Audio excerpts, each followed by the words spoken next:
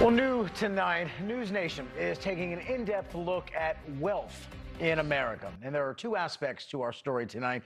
First, a new research study examining 50 years of so-called trickle-down economics and whether cutting taxes for people at the very top, whether that really does benefit everyone as the theory goes. But first, we're digging into the racial wage gap in this country and why some people tell us that despite a rise in net worth, they are not feeling that boost.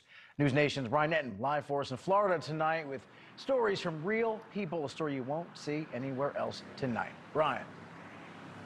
Rob, this was such an interesting story to shoot. There is a new Federal Reserve report out that shows that minority wealth grew between 2016 and 2019, but then the pandemic hit. Sharonda Day was making six figures with her successful bakery and catering business that supplied desserts to Miami sporting arenas. Now she's barely making it, trying to pivot and cook up a new business idea, making organic tea. What happened when the pandemic hit for you? So when the pandemic hit for me, reality put on like 6-inch pumps and was like, so what we gonna do? And so then you find yourself here in the midst of a pandemic and you're like, damn.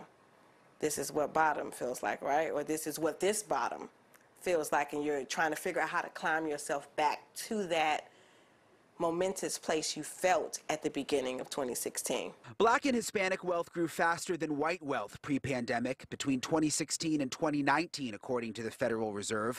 Black net worth grew by 33%, Hispanic net worth grew by 65%, and white net worth grew by 3%. Is there a shift? Do you feel that? All right, so there's a shift, right? But I don't know that the shift has had the magnitude that you would feel it, like that you would feel the earth shake under your feet because Black-owned businesses are shaking it. The growth numbers on their surface sound good for minorities, and they are. But you have to look at the big picture. There is still a massive wealth gap that exists between minority families and white families. Those percentage increases in wealth among minorities, well, look what happens when you convert them to total median wealth. The median wealth for Black families is just $24,000. For Hispanic families, it's $36,000. And for white families, it's much, much more, $188,000. When looking at this positive data, how important is it to consider the big picture that the wealth gap is still so large? I think it's important, right? We need to understand more about why that wealth gap is so large, and some of our work at our center has traced that back to historical inequities. But I think it's important, though, to focus on that growth as well, because far too often there's been a focus on the deficits, right? And I think it's important to really applaud and to understand why wealth grew over this time period. Thanks.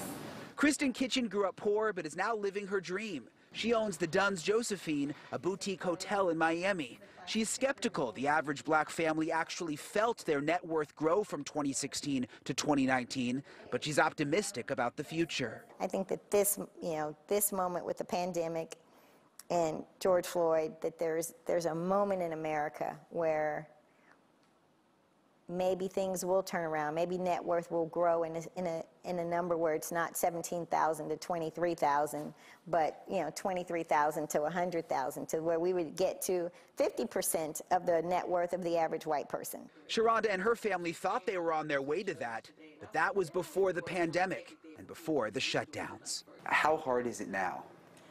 Okay, so how hard is it now? For me, here's my truth. That depends on what kind of headspace I want to put the word hard in. Is it easy? No, it is not.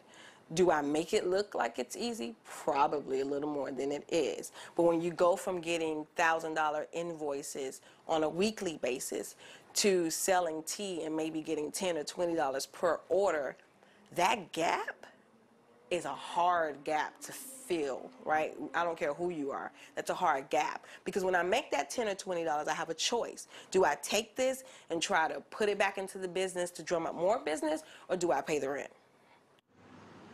So many families struggling right now and having to make those tough choices. And you have to remember, with that Federal Reserve report that just came out, it showed increases in wealth between 2016 and 2019. They have not released an updated report that will show what happens when you bring the pandemic into all of that.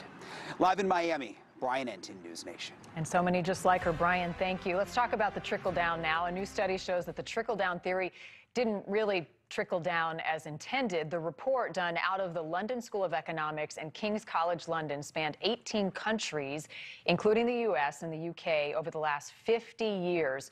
So what are the results, you ask? Well, they found tax cuts for the rich only benefited the individuals who were directly affected and did little to promote jobs or growth. In fact, the study showed the large tax cuts for the rich led to higher income inequality. The report ended in 2015, well before the pandemic began. But one of the authors thinks that his findings are relevant now. In a recent interview, he said, quote, "Policymakers shouldn't worry that raising taxes on the rich to fund the financial costs of the pandemic will harm their economies," end quote.